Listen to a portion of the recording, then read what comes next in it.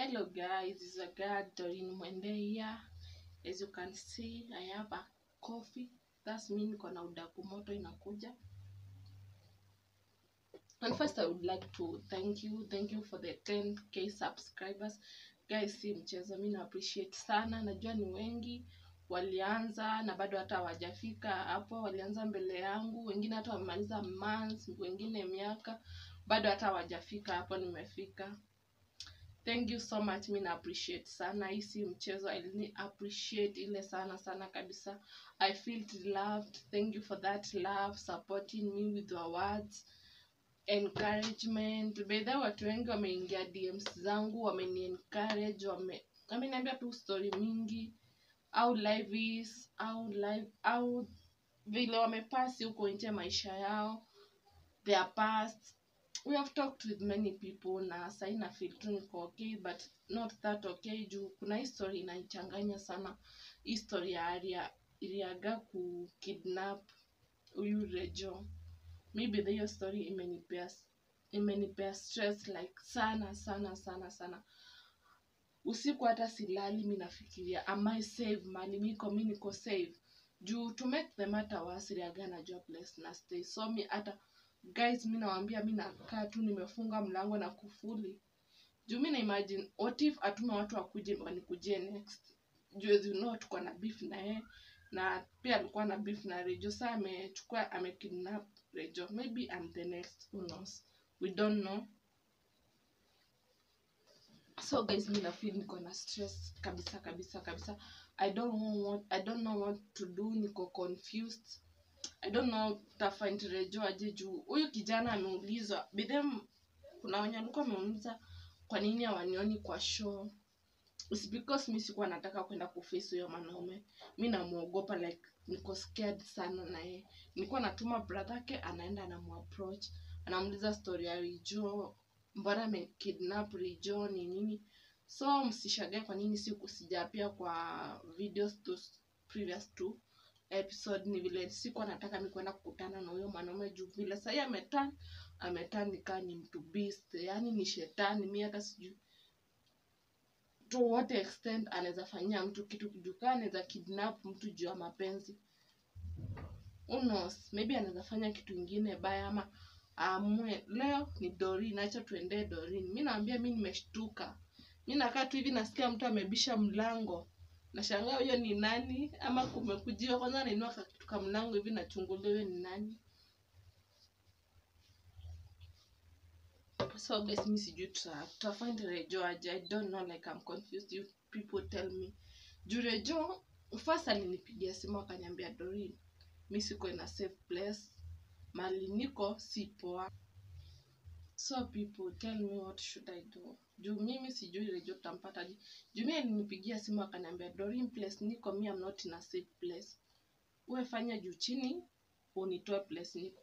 Sasa shida asemi place yako, anasema tu place yako ni place mbaya na tufanye juu chini tumtoe hapo. Sasa mimi hakuna mtu mwingine ningefikiria apart from this guy anaitwa Iriaga. Mimi huyo ndo naweza jua anaweza kidnap Rejo. Juu Rejo bila namjua is a cool person, ni mtu mpole, hawezi kuwa beef na anyone at all akidnapiwe. Then another confusing story pia, huyu the so called wife atujui mali yake, huyu anaitwa Irene. So maybe amewakidnap wote wawili, ama Irene amekidnapiwa na wengine na Rejo na wengine. Juu mi story vile iko, it's so confusing. Juu people, you tell me, Irene mali yako ajulikani. Huyu Iriaga akiulizwa anasema yeye kwenda na Irene. Rejo akiulizwa anasema yeye anataka bibi yake na mtoto ajui mali wako. So where is Irene? Where is Rejo? Rejo at least tuko na clue ako kidnapped. Juu anapiga simu anasema mali yako si safe. So that's mean ako kidnapped. What about Irene? Irene hatujasikia from her. Hajapigia mtu call, hajasema anything. But you know, watu wengi wanazouliza kwa nini why I'm concerned about Irene. Mimi si vile eti juu tulikuwa na beef, ama juu alichukua the so called husband nimchukia ama niseme nini.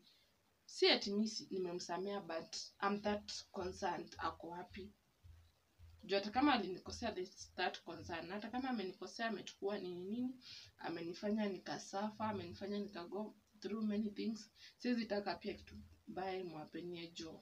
At the end of the day ni binadamu kama mimi na siwezi mtakia mabaya. Juu hata yeye place yako hata kama alifanya vibaya, unajua tunaambiwa tenda mema wenenda zako na never pay bad with bad. So me I'm trying to think, hata nikajua place yako siwezi hesitate kwenda kumrescue ama niseme hojo alinifanyia kitu mbaya pia mimi acha yeye imwapenie mbaya. No, mimi niko na ile roho safi, ile roho hata kama umenikosea si eti nimekuforgive, but siwezi taka anything bad kuapenie.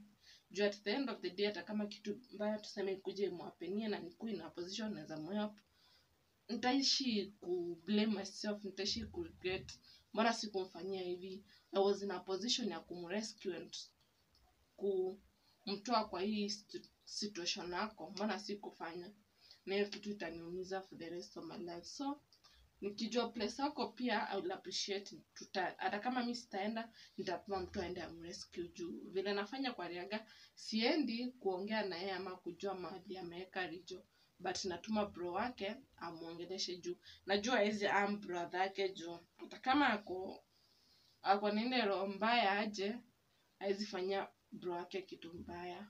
Tutakuwa tu wanabishana na maneno but haizi mfanyia kitu mbaya. But mimi maybe anaweza sema haka leo kamekuja acha ikuwe siku yake, acha nimfanyie ile kitu.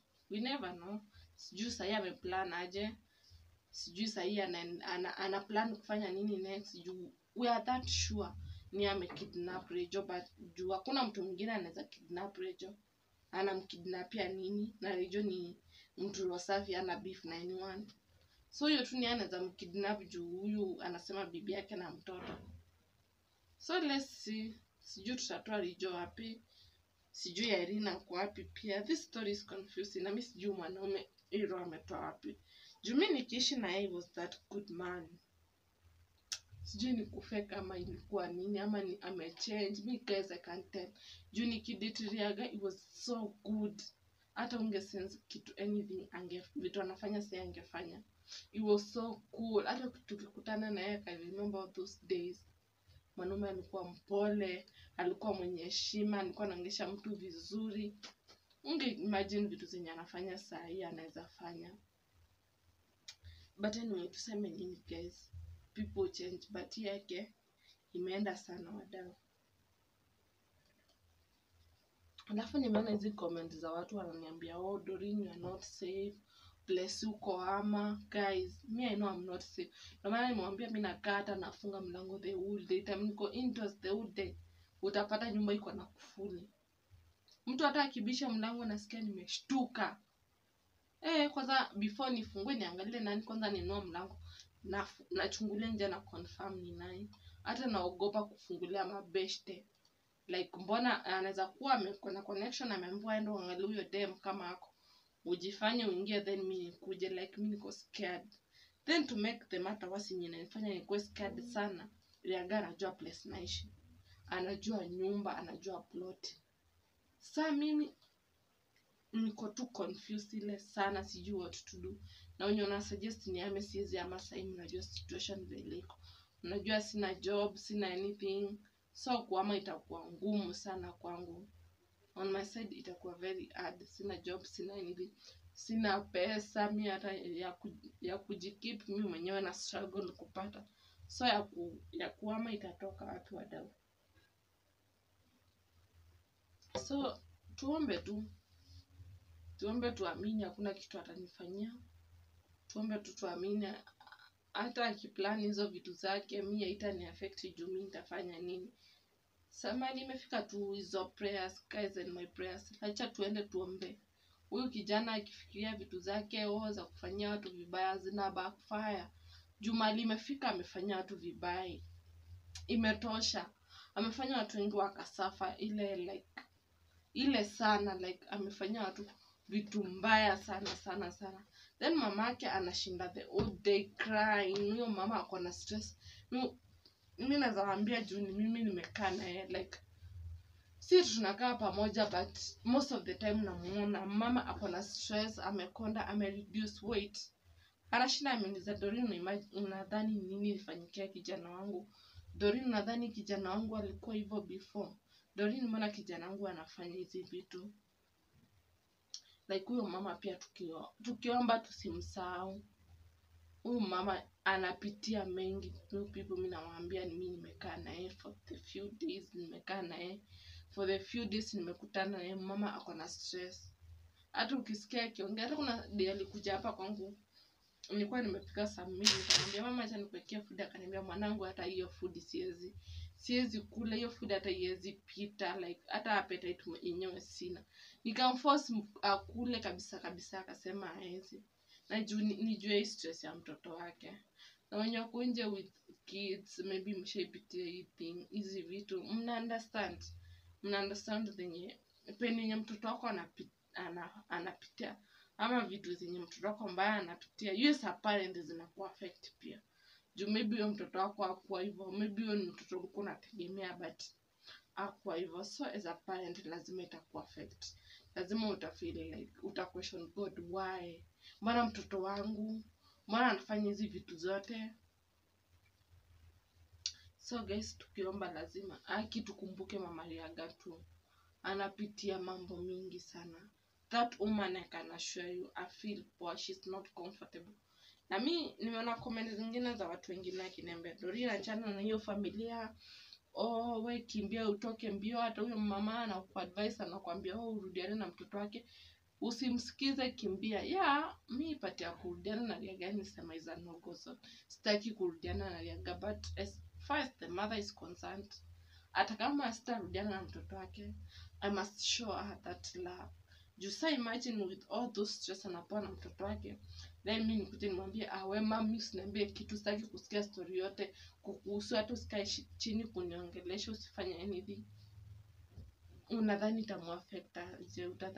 Unadhani atafeel aje? Of course atafeel vibaya, of course she will be heartbroken. Na mimi unajua mimi nakuwa nero pole, like I don't know how to put it. Mimi nakuanga yule mtu, mimi hata unikosea aje, ile hata unikosea sana aje, inaweza take time kuforgive, but sitaweka ile grudge eti hata nikuona ukisuffer aje, even I'm in a position na kusaidia, siwezi kusaidia. Mimi will help you, hata kama wewe ni adui yangu aje, I'll come and help you. Imagine, si eti kuyapita maanisha everything tumesettle, nimekusamea, nimesahau everything, no, but nitakusaidia, not because I've forgiven you, not because nimesahau vitu umenifanyia, but ile tu ya watenda mema, wenenda zako, Mungu atakubariki. Usingoje usifiwe na mtu, Mungu ni anabariki. Juu tulikuwa tunangoja blessings za watu, hatungekuwa place tuko sahi. Juu we know people will always be people, na kwa hii dunia kupata mtu true wadau ni very hard. So hata wewe ukisaidia mtu, usikuwe na ile huyu mtu alinifanyia hivi, huyu mtu alinikosea hivi. Wewe saidia tu. You never know, maybe kusaidia huyo mtu Mungu anaweza kubless in another way. So mimi nimesema, hata nikajua Irene mandi ako si tena nikajua, juu tuko na process ya kuwatafuta, kutrack simu zao, tujue place wako. Tukipata mali yako, hata kama mimi personally sitaenda kumsaidia, juu obviously mimi sitaki kumuona, sitaki kupata na face with her. You understand, ile tu pain bado haijaisha, but naweza tuma mtu nimwambie ako hii place na hii place, kwenda umsaidie. Story ya Riaga, mali Riaga atakuwa hosted, mnaweza kosa kuniona. Juu mimi huyo mwanaume mimi mali amenifikisha, amenifika hapa, like story yake hiyo kitabu nimefunga. Sitaki tupatane mahali, sitaki tuongee. So in most video mali najua lazima tumuulize kitu, ama tutaki kujua anything about some things, juu history ya Riaga ama Irene, tutakuwa tunatuma brother yake, juu huyo brother yake ni mtu mpoa, like wenye anajua huyo bro wake is so good, like ni msempoa. Hata nimwambie sai, bro I need this and this, hata kama atanisha ile concern, like Doreen sina but naweza fanya hivi na hivi upate, Doreen sina hiki but naweza fanya hivi na hivi upate. at least unaona huyu mtu anaonyesha concern. Juu mimi nisema hata even nimeachana na hao watu wao, that huyu Riaga, I will still be in contact with the mother and the brother. Juu vile hata nyi wadau mnaona, these people wamenisaidia tu sana in words. Hata nyi mnaona vizuri wana fight for me. Na ingekuwa in their place kunirudisha home, wangekuwa washanirudisha, but it's not in their place. Juu hata kama wananitaka, the son akona tu drama zake, akona the so called wife, akona story ya watoto. So wao wamefanya part yao. So mi sitakuwa hata nikiachana na huyo mtoto wao. Of course tushaachana. Sitakuwa naenda chukia tio tumeachana. Nachukia mamake hata akinipigia simu sichukui. Nikiona brother yake amenitext na block. No, bwana nifanye hivyo. Tumeachana na kijana, tujaachana na hao mamake. Juu mamake akigezi nimwambia mimi mama amenisupport, amenisaidia. Maneno zake like anakuja, Doreen, don't worry, usijipe stress, this and this will be okay. Like having such mother-in-law ni viad. Wa mother-in-law wengine unapata mtu amesikia umeachana na mtoto wake, ana support mtoto wake, hata umwambie mtoto wako mama ni alinikosea, ako like hapana, najua mtoto wangu hawezi kosea, ni wewe hizo ulikosea mtoto wangu ama ulifanya kitu ikamwati. Tuna understand hizi vitu watu wameolewa. So unajua mother-in-laws wengine vile wanakuanga, but this mother is so different. Yani kwa watu wote mimi nishikutana na wao, she's so different. Ni mtu atakwambia mimi at first vile nilikuwa namwambia historia ya mtoto wake, I thought atasupport mtoto wake. Ataanza kuniambia mbona ukupea mtoto wangu mtoto? Umekaa na mtoto wangu 2 years hujampea mtoto, hata akicheat sisi kama familia tulikuwa tunataka mtoto, so tutamunga mkono. But no, this mother was like, mbona amefanya hivyo? Mtoto utoka kwa Mungu. Like those words zenye hata mimi mwenyewe nilifeel hata kama amenikosea, mamake anaongea vizuri, like ajaside na mtoto wake to an extent ananifanya ni feel bad. Hata ameatu mtoto wake kunifanya ni feel poor. Getting such mothers are so hard in this world. But wazazi wengine kunje wote wanasupport watoto wao. Hata mtoto wake akiwa na bad side anasupport tu mtoto wake. So mimi Mama Riaga, I will always appreciate her. Nitampenda tu kama mamangu. Hata kama nimeachana na kijana wake, sitamuonesha madharau. Nitaishi naye kama mzazi, nitaishi naye kama mama vile nilikuwa naishi naye mapema. Nitampea tu hiyo heshima. But guys, mimi story ya Riaga ni confused. Inanipea stress like mimi hata nakaa tu ukinipata tu nafikiria story. Sijui tutasaidia huyo kijana aje. Juu kila siku anapigia mtu different phone. Juzi amepigia huyu brother wa Riaga. Ameongea tu na familia yake pia, anawaambia guys, ongeeni na watu, mimi place niko siko sawa. So mimi hiyo story inaniuma, like we don't know nini namfanyikia. Place yako kama anasema ni mbaya, na ukisikia akisema ni mbaya, of course ni place mbaya. So we don't know nini namfanyikia huko. Maybe hata ana food, akuli, ana place ya kulala, maybe anachapwa, anateswa. Guys, me I'm confused. Mimi sijui tutamsaidia aje. Juu tumetry kutrack hiyo process ya kutrack pia hiyo simu zao tumetry, but it's not working. Like tunaendelea tu kutry, si tume-give up, but it's not working. Tunaendelea tu tunatrack, sijui hata inasema aje. It's hard my people. Mimi sijui tutajua aje kwa wapi. Hebu people ni comment hapo down kama unajua vile mtu anaweza track mtu ajue place yako, ama tu location. Tukishajua location maybe tunaweza tafuta tujue place yako. Juu vile na pressure ile kushinda amepigia watu simu amwambia siko sawa, haifurahishi. Na hata kama ni wewe ama brother kwa ama sister kwa ama anyone close to you, hata kama si close to you, mtu tu unajua usikizi vitu zimemfanyikia, utafeel poa. mi place niko naendelea tu kusurvive. Can't say I'm good, can't say I'm bad. Juu vile mnajua tu life hasn't been fair to me. Life imekuwa tu hivyo, but I'm trying. So comment tu hapo chini vile tunaweza track tupate huyu mtu mwenye akona any experience ama ashifanya kitu before. DM me, let me know vile tunaweza saidia huyu kijana wenyewe, ama tusaidie pia tu huyo Irene. It would be good hata kama tunamwona ako na riaga, at least tunajua place ako kuliko atujui place ako, atusikie anything. It would be good. So people, please, mi naomba tu mtuweke kwa maombi. Msisahau mama Riaga pia kwa maombi. Msinisahau pia. Tuombeeni tu, we are not in good. Pray for Riaga, mali yako. Si Riaga, ona nasema huyu kijana. Ombeni rejob place yako hata kama watu wako nao wanamfanyia aje. At least by the time tutamrescue akwe to safe. That's all I can beg from you guys. Thank you so much for supporting me. If you have watched this video na bado huja subscribe, please mi nawakuomba, make sure you subscribe to my video, like, comment and share. Watu wangu wa nguvu, mi nawapenda sana. Wenye mmesimama na mi from video 1, from the day 1 time niliopen this channel mpaka sahi. Sijui naweza walipa aje, but may God bless you, may God be with you. Thank you for being with me. Bye. Nawapenda sana.